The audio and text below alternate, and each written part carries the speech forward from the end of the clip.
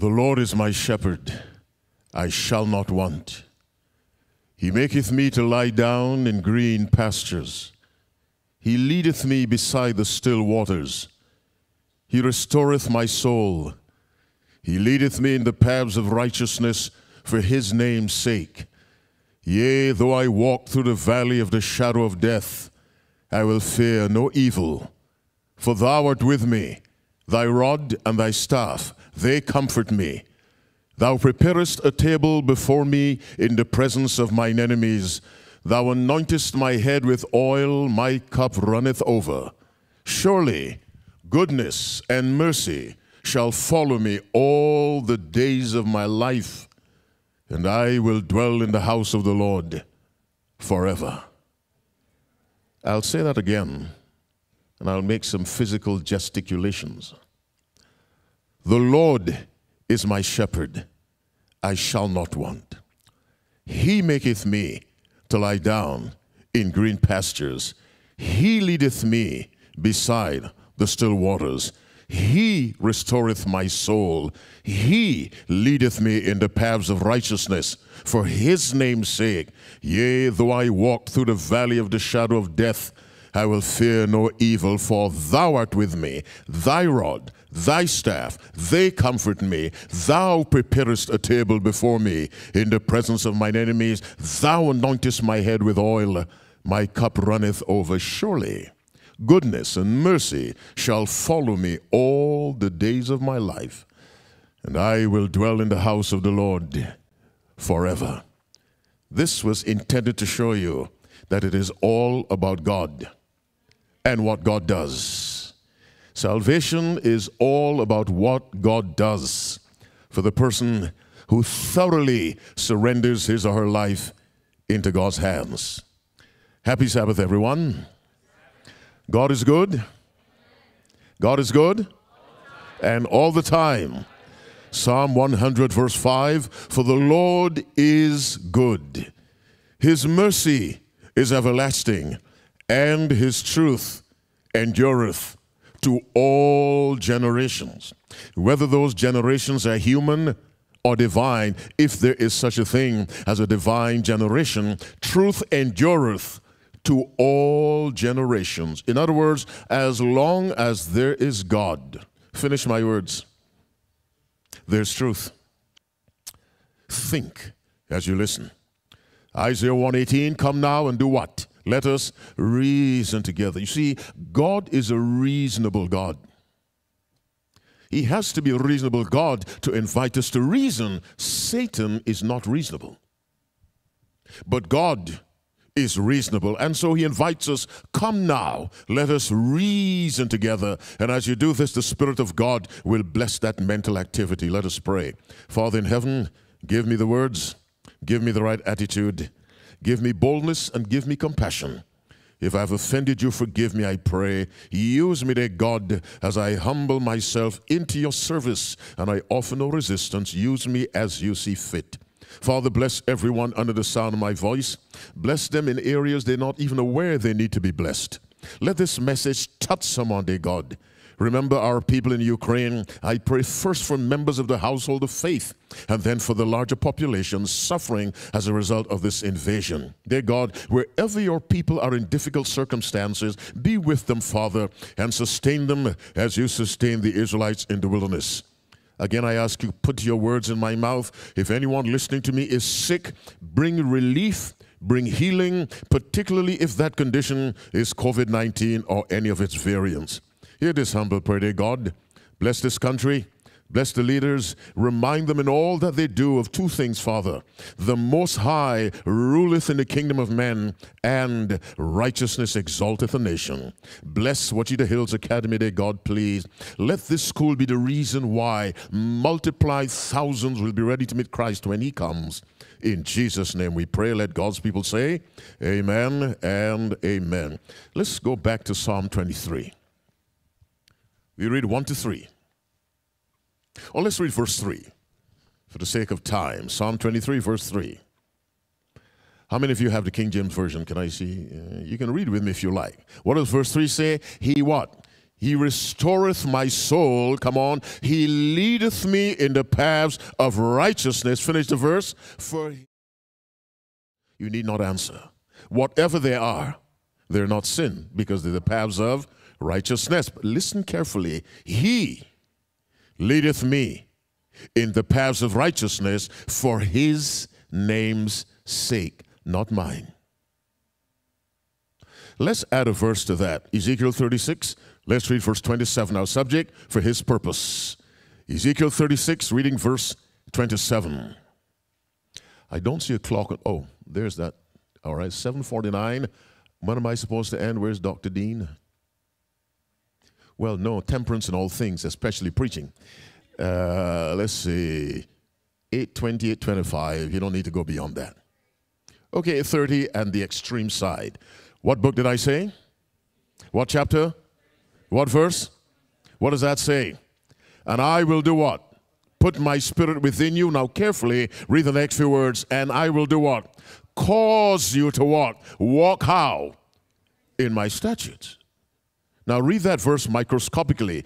I will cause you to walk in my statutes. What do you understand by I will cause you to walk? Give me one word for walk in my statutes. One word. Obey. God bless you. God said, I will cause you to obey. Now, go back to Psalm 23. Do you have that? Verse 3. He restoreth my soul. Read the second part. He leadeth me in the paths of righteousness. Stop. The statutes of God in Ezekiel 36:27 are the paths of righteousness in Psalm 23 verse 3. He leadeth in the paths of righteousness because I cannot lead myself in righteousness. Have I lost you? Are you with me? Why is it that I cannot lead myself in the paths of righteousness? Listen to this verse very carefully. No, you go there. Romans 8. Romans 8. Our subject, for his purpose. Nothing I say tonight will be symbolic. I'm not preaching from Revelation or parts of Daniel or parts of Zechariah or Ezekiel. I'm preaching literally. What book did I say? Romans, what chapter? 8. What verse? 7. Read microscopically. Don't sleep. Read and concentrate. What does the Bible say? Because the carnal mind is enmity against God. Keep reading. For it indeed can be impossible. What is impossible? Obedience to God's law purely from the carnal nature. It is impossible. Then you can understand, he leadeth me in the paths of righteousness. I will cause you to walk in my statutes. The ability to obey God is the very presence of the power of God within. That's why Paul can say, I am crucified with Christ. Nevertheless, come on, I live, come on, yet not I, but Christ liveth in me. This was the experience for Christ himself.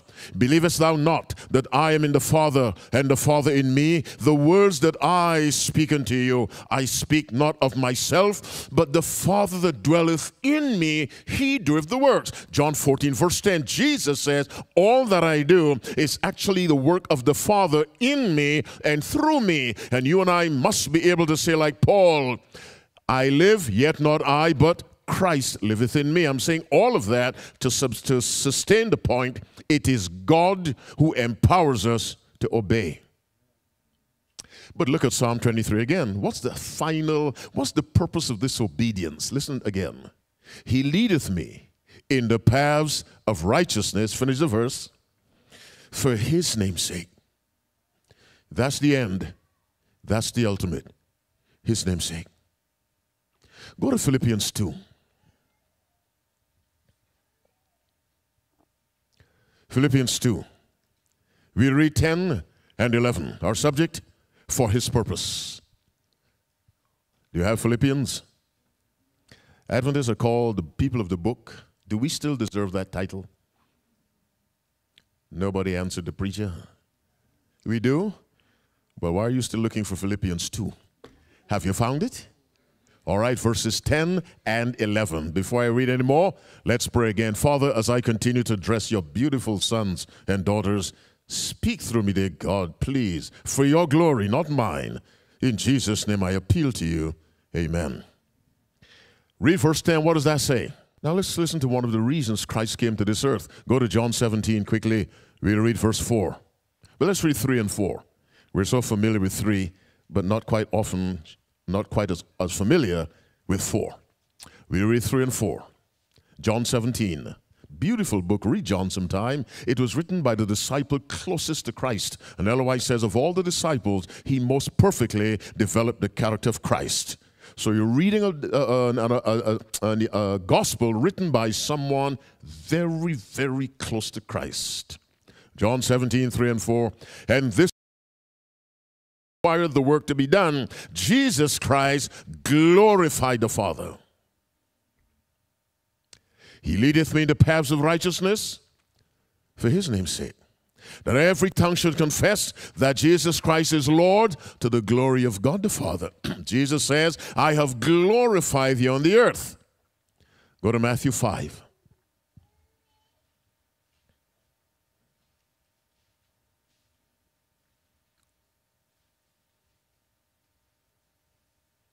Let's read from verse 14 of Matthew 5. Do you have that? Read for me nice and loud. What does that say? Ye are the light of the world. A city that is set on an hill cannot be hid. Neither do men light a candle and put it under a bushel, but on a candlestick, and it giveth light unto all that are in the house. Keep reading. Let your light, pause. Let what?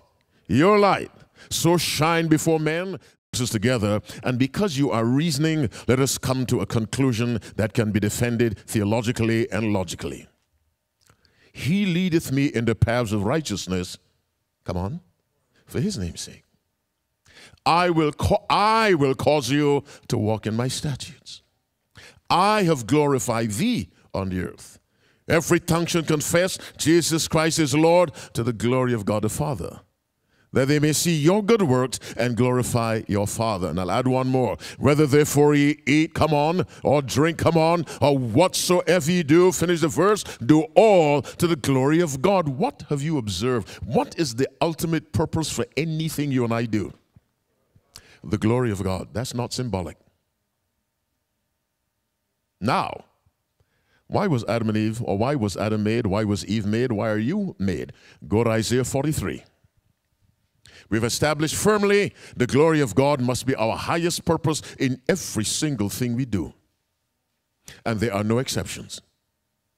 That's extreme, but it's also literal. Let me say it again. The glory of God must be our ultimate aim, and there are no exceptions. Whether therefore you eat or drink or study or take finals or buy a dress or buy a suit or pursue a romantic involvement, everything must ultimately be, finish my words, for the glory of God. What book did I send you to? What chapter? What verse? 7. Read that for me. For I have... Come on, for I have created him, come on, for my glory. Stop. I have created him for my glory, not his. Conflict and Courage, page 21, paragraph 5, Ellen White. How many of you are familiar with Ellen White? Can I see your hand? Ah, my heart is encouraged.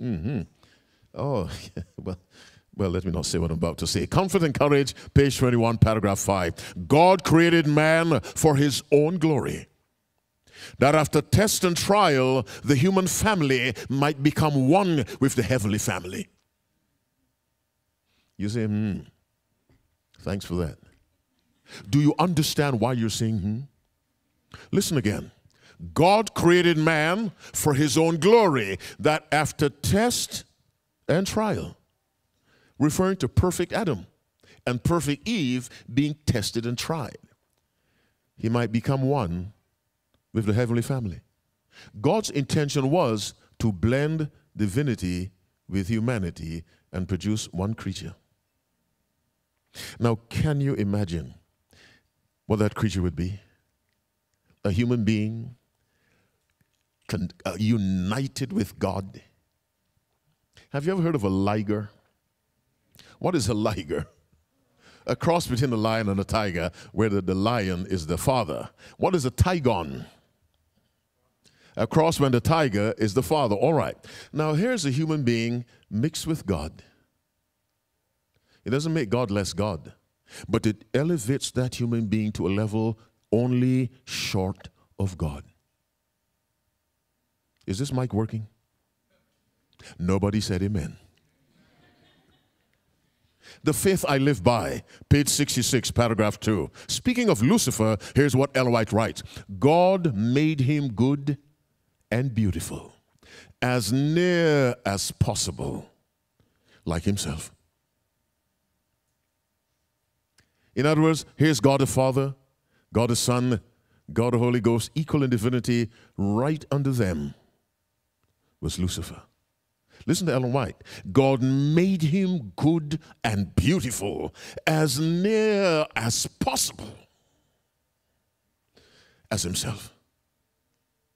The only reason why Lucifer wasn't God is because God cannot be created. But Lucifer came as close to being God as any created being could be. We will take Lucifer's place.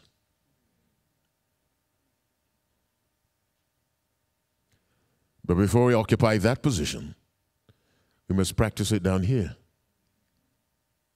What am I trying to say? You and I are on this earth to glorify God. That's why you're here. It is not to glorify you. I'm not here to glorify me. Your ultimate purpose, your single purpose, is to glorify God. Go to Psalm 106.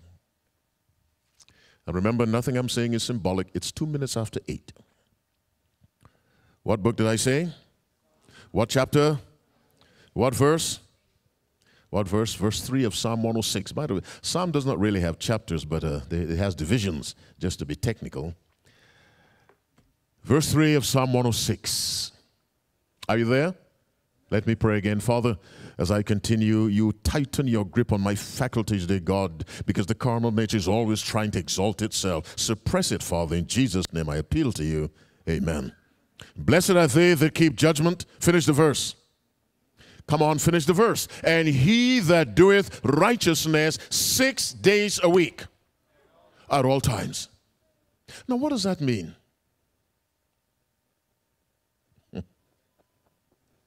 Blessed are they that keep judgment, and he or she that doeth righteousness at all times. Whether therefore ye eat or drink or whatsoever ye do, do all to the glory of God. We are called upon to glorify God at all times. That's why you and I are on this earth. That's why Christ came, to glorify the Father, to represent the Father, that the world may see what the Father was like. He had other missions, of course, but that was central. Because, you see, as Adventists, we know the original charge against God was that his law could not be kept. The law was unfair. It could not be kept. When he led Adam and Eve to fall, he stuck a finger in God's face and said, see, your law cannot be kept. Jesus Christ came, and by his life, he proved what? That the law can be kept. But the Jewish system tells us this: in the mouth of 2 or 3 witnesses shall every word be established.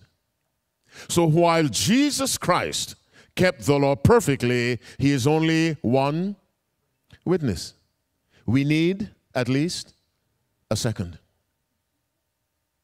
to demonstrate the accuracy of God's claim his law can be kept. God has one witness, Jesus Christ. But how many Adams are there? 2. 2. You didn't have lunch, I understand that. There are 2, the first and the second. The first messed up, the second came and redeemed the fall of the first. Now, the first, represented by us, are to keep God's law as Jesus kept it. So that God will finally have what? Two witnesses, the church and Christ, keeping God's law how? Perfectly. You are on this earth to help God prove the claim that his law can be kept perfectly. Let me say that negatively. You and I are on this earth to disprove the charge of Satan that God's law was unfair and cannot be kept. And so God pointed to Christ. Look, Satan said, well, I need another witness. That's your system. And God is waiting on us to do what Jesus did by the power of Christ. I say again, you and I are on this earth for the glory of God. Let's go to Romans 8. Let's see what Jesus did. He did for us and he wants to do in us.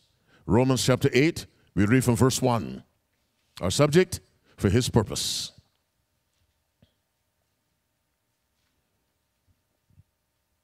Do you have that? The Bible says, there's therefore now no condemnation to them which are in Christ Jesus. To them who are where? In Christ Jesus. Who walk not after the flesh, but after the Spirit. For the law of the Spirit of life in Christ Jesus hath made me free from the law of sin and death. For what the law could not do, in that it was weak through the flesh, God, sending his own Son in the likeness of sinful flesh and for sin, in your condition and mine, keep reading, condemned sin in the flesh, meaning the possession of the carnal nature does not mean you and I have to sin. That the righteousness of the law might what? Finish verse 4. Be fulfilled where? In us. Where was it also fulfilled? In Christ. As Christ fulfilled the law in our condition. Surely, if we follow his method, we will fulfill the law as he did.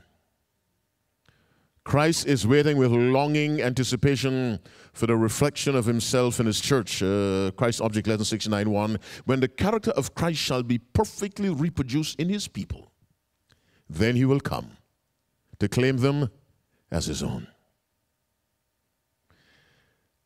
When God made Adam and Eve, he made them in his image. Genesis 1:26, no need to go there. And God said, let us make man, come on, how? In our image, after our likeness. Now listen to a description of the image of God. Just listen. 1 John 3:4 and 5. Whosoever committeth sin transgresseth also the law, for sin is the transgression of the law. Verse 5, and ye know that he was manifested to take away our sin, and in him is no sin. That's Christ. No sin. But the Creator was Christ.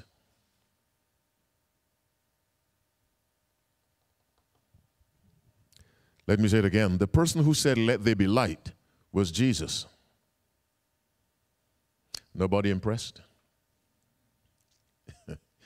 Are you following what I'm trying to tell you? The man who died on that cross was the one who said, let there be light. I had two amens anymore? Okay. You're not impressed at all that Jesus Christ is the Creator. Take away that office, he cannot be Savior. He had no sin. When he made Adam and Eve, they were made in his image sinless. Now, since Eden will be restored and we will live in a world that's sinless again, God needs to put in the second Eden sinless people, as he put in the first. When God made the world the first time, he placed in charge sinless people. He gave dominion to sinless people. When the new world is made, he will give dominion to sinless people. But they have to be sinless now. Back then, he made the world first, then made Adam. Are you with me? This time, he'll make us first, then make the new world. You and I are on this earth to glorify the name of God, because God's name has been sullied and muddied by a false claim from Satan, which means, in a very concrete sense, every choice, Seventh-day Adventists, we have a perspective under which we study God's Word, and that perspective is called what? 3 words, come on. The great controversy. Everything you and I do falls on one side or the other of the great controversy. This is a struggle between right and wrong, righteousness and sin personified in Christ and Satan. And Jesus said, he that is not with me is against me. Every choice I make, I'm not saying every mistake I made, I leave God. I'm not saying that. I'm simply saying an individual choice can advance the kingdom of Satan. When Peter said to Christ, be it far from thee, Lord, this shall not be unto thee, he was trying to stop Jesus from going to Calvary. Jesus rebuked the devil. In those 10 or 5 seconds, Peter was advancing the cause of Satan. I said in those 5-10 seconds that it took him to say, be it far from thee, Lord, this shall not be unto thee. He was an instrument of Satan. That's why Jesus turned and said, get thee hence, or get thee behind me, Satan. When Eve came to Adam, with that apple, as we tend to say, she was an agent, finish my words, of Satan. Let me digress. In 5 seconds, you can be an agent of the devil to mislead one of your classmates. In 5 seconds. That's why we have to be connected and in contact with God moment by moment. Listen to Ellen White, The Desire of Ages, page 324, paragraph 1. We may leave off many bad habits. For a time, we may part company with Satan. But without a vital connection with God, through surrender of ourselves to him moment by moment. Moment by moment. That's what God needs. We shall be overcome. Without a personal acquaintance and a continual communion, we are at the mercy of the enemy and shall do his bidding in the end. Peter, for a moment, lost that contact, and in that moment of loss, he tried to get Christ to not go to Calvary. Eve, in a few moments, seconds, or minutes, however long it was, tempted her husband to sin. I say again, it only takes a few seconds to mislead someone. Those few seconds may be someone watching you for 5 seconds to see how you're dressed, and then goes off and wants to dress the same way. Perhaps the person will never see you again. But what he or she has seen remains, and the person wants to copy it. I'm saying to you, my brothers and sisters, we must do what is right in the sight of God, moment by moment. This is why we're on the earth. A young boy wrote me this week. He said, I'm having a struggle as I try to be perfect. So I wrote back and said, you're expending energy in the wrong direction. Don't try to be perfect. Try to hold on to Jesus.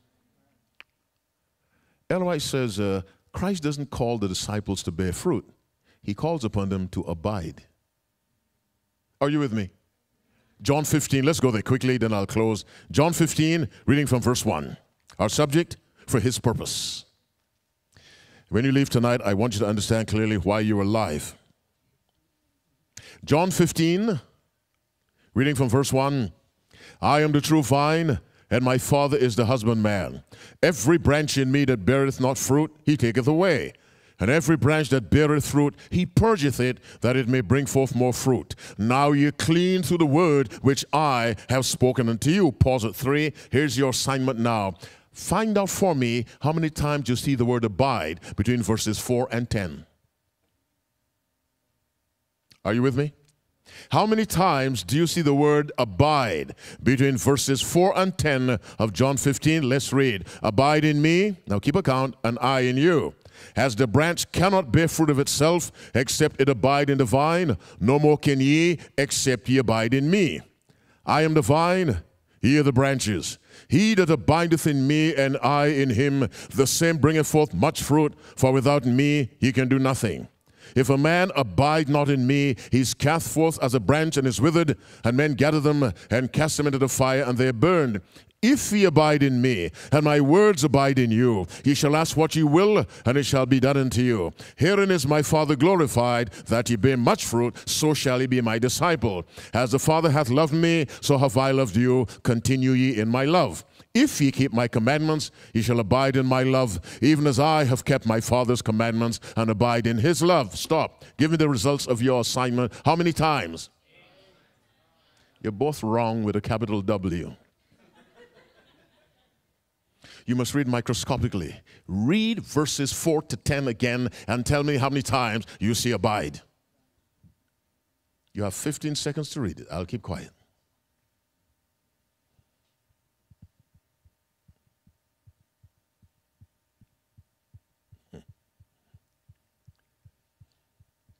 How many?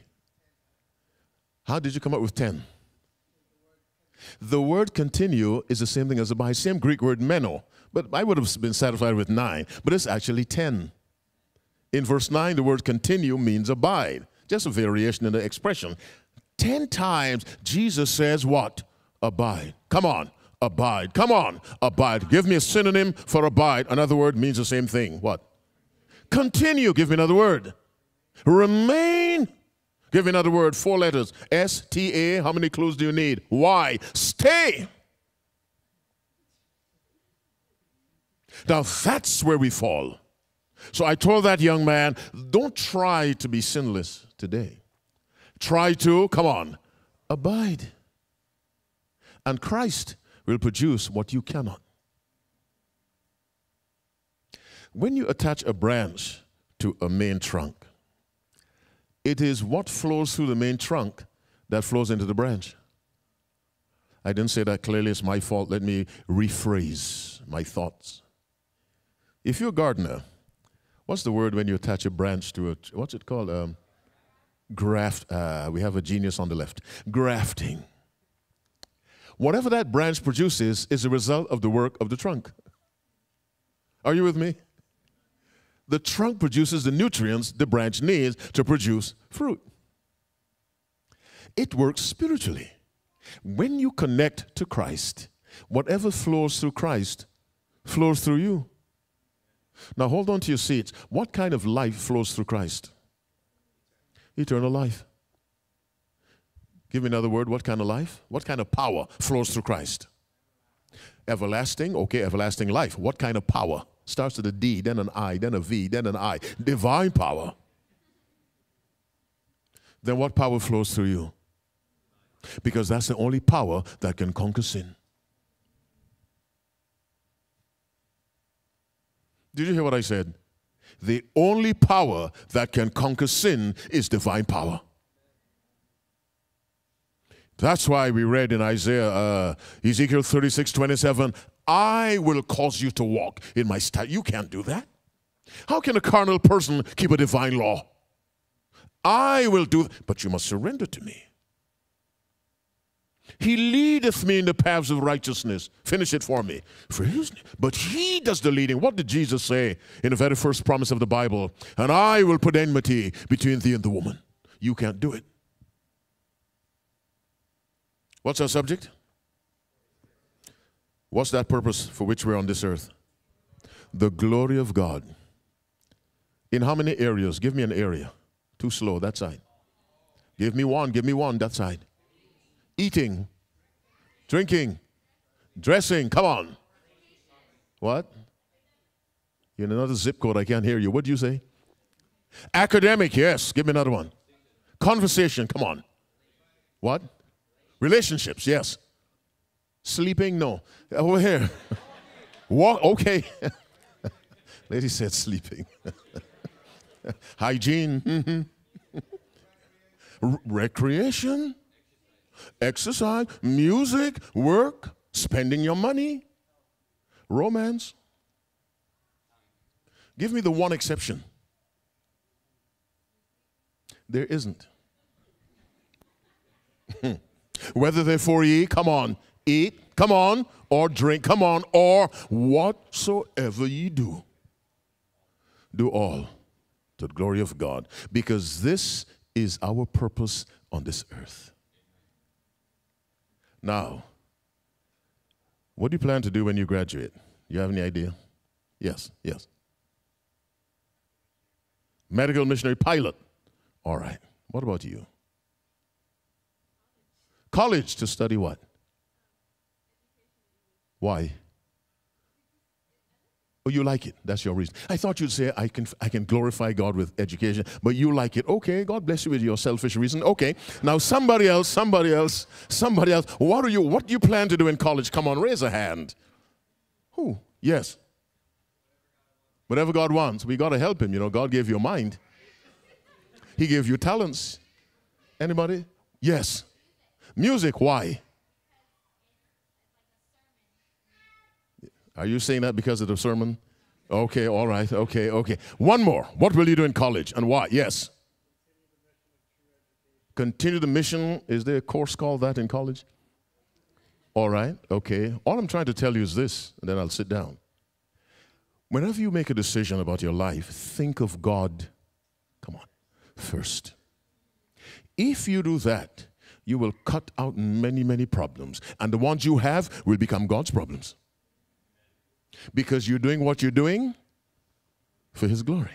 Let me say it again. When you think of God first, you eliminate countless problems. The ones that remain become God's problems.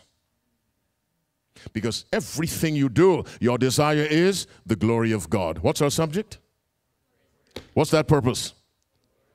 How many will say, Father, help me in all I do to think of you first? Can I see your right hand? Do you mean that? Yes or no? Stand up with me. 8:21. The message tonight is not a joke. That's how we ought to live. Will this please God? Will that please God? In the book Acts of the Apostles, page 203, paragraph 3, Ellen White writes about Timothy. Timothy was a mere youth when he was chosen by God to be a teacher.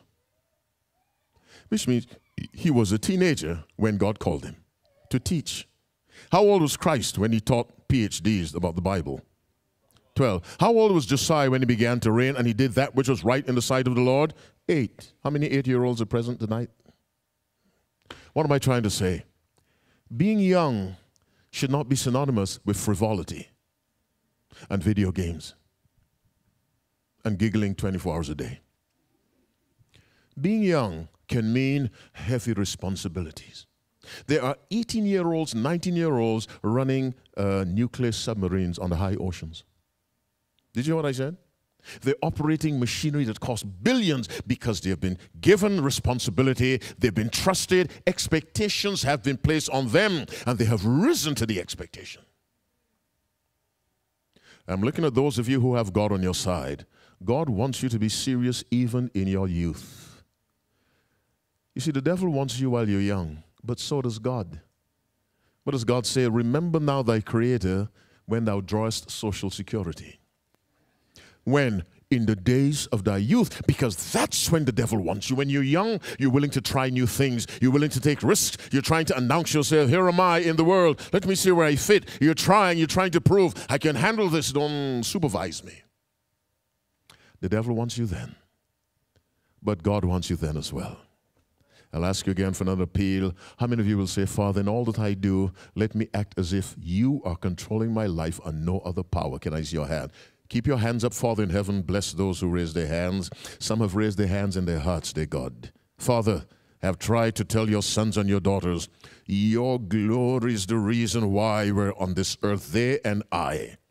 If we've let you down, Father, forgive us, dear God. You're not a God to hold grudges. Forgive us and help us in everything we do, every waking moment, to be aware that your glory must be the purpose that drives us. Bless my young brothers and sisters, Father. Bless their families, I pray. Bless those among us who are not Seventh-day Adventists. We're grateful for their presence. Touch them, Father, until that happy day comes when they will be one of us. Father, keep us faithful. Post mighty angels around this campus that we may sleep in peace. Bring us back tomorrow, I pray. Watch over your people around the world, I ask. In Jesus' name, let God's people say, Amen and amen.